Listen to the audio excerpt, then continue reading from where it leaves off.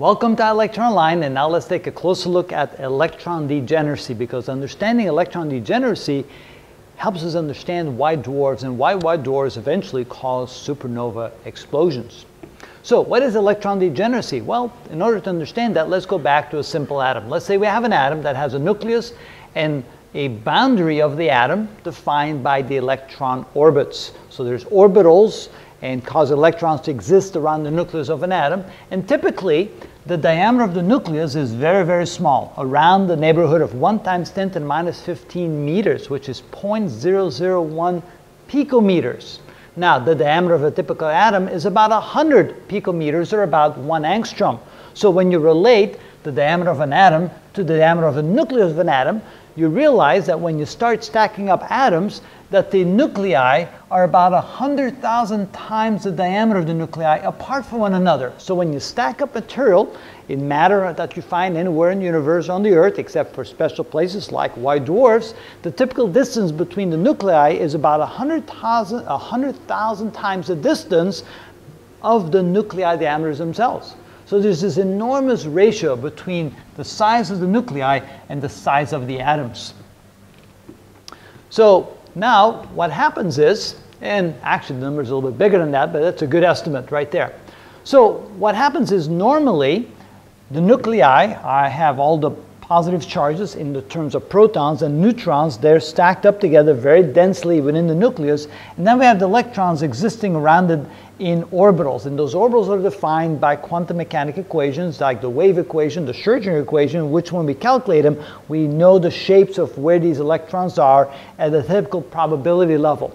So what happens when you take material like white dwarf material and you squish it together much, much denser than normal material on the Earth, which is what happens with white dwarfs. What happens then is the distance between them is squeezed somewhere from 100,000 times the diameter of a nuclei between each nuclei to about 1,000 times the nuclear diameter. Now you say, well, 1,000 times is still a lot, but 1,000 compared to 100,000 is a very small amount. It's only about 1% the distance that we were at before. So they're much more tightly packed together. And so what happens to those electrons that normally take up all that space? Well, they're now being squeezed down tremendously into much smaller volume. So it affects the shape of these orbitals. They get squished and pushed, and the electrons are closer together. They tend to repel each other more strongly. And so there tends to be this repulsive force keeping the material from getting any more dense. So normally at the cores of stars, which are also enormously dense, not quite as dense as white dwarfs, but still enormously dense, there's this delicate balance between the force of gravity trying to push the nucleus together and the thermal pressures caused by the radiation pressure and the thermal pressure, the enormous heat generated in the nucleus pushes back against gravity, and it forms a nice balance. That's why the core of stars are much larger than a white dwarf. That's because white dwarfs are much more dense than the typical cores of stars when they're fusing nuclear material from hydrogen to helium and helium to carbon. So we have this extremely dense material that normally, because the lack of temperature, even though it's very, very hot at the center of these white dwarfs, they're not nearly as hot as when they're producing nuclear fusion, and so therefore normally gravity would be much stronger and push the nucleus of these white dwarfs closer and closer together, much more dense together. But somehow this repulsive force of the electrons, something we call electron degeneracy pressure, is keeping the nucleus or the white dwarfs from collapsing any further. So the balance is kept not by the thermal energy inside the white dwarfs, but by electron degeneracy. It's not exactly the repulsive forces between the electrons, because that's not really what produces the electron degeneracy pressure. What's really going on there is that electrons are bound by nature to exist in certain orbitals in certain energy levels based upon the Pauli exclusion principle. You can't just dump an infinite number of electrons, even a non-infinite number, let's say 5 or 10 electrons in the same energy level, in the same orbital. It just can't happen. We've discovered that in nature, you can't stuff more than 2 electrons in a particular orbital, one that's spin up and one that's spin down. If you try to push 2 of them into the same orbital that are both spin up, they will simply not want to be together in the same orbital. So it is this refusal of electrons to occupy orbitals in great quantities, they're limited to 2 per orbital, that causes the electrons to have to push out and make space for themselves to exist in these additional orbitals. Since electrons are there, they have to exist somewhere, and they push back by wanting to be in these orbitals, and that's what we call the electron degeneracy pressure.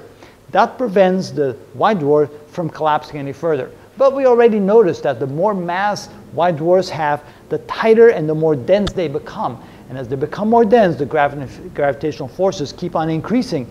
And eventually, we surmise that there must be a limit as to when we exceed that limit, when we exceed the mass limit of white dwarfs, the electron degeneracy pressure can no longer hold back gravity and the star will collapse.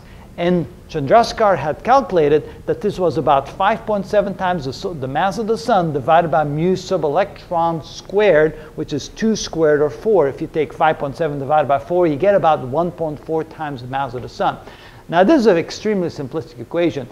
Calculating that was much more complex, and we had to keep in mind that as the white dwarfs are packed tighter and tighter together, the speed at which the electrons moved within that white dwarf would increase and eventually gain relativistic speeds. And because it gained relativistic speeds, it increased the degenerative pressure, but only to a limit, because it also caused the mass to decrease down to the point where it could actually begin to collapse. If it wasn't for the fact that electrons moved at relativistic speeds, the size of the white dwarfs would fairly well maintain a size where the electron degeneracy could hold back the gravitational pressure, but that's not the case in reality. The equation, of course, is a lot more complicated than this, and at some point I may show you how that's calculated, but here it suffices to realize that eventually, if the mass of white dwarf exceeded a certain amount, which is about 1.4 times the mass of the Sun, the electron degeneracy pressure could no longer hold back against gravity. And at that point, something begins to happen inside the white dwarf, and a supernova explosion of the type 1a would then ensue. So, if you're still interested, keep watching. We have more information for you in the next videos.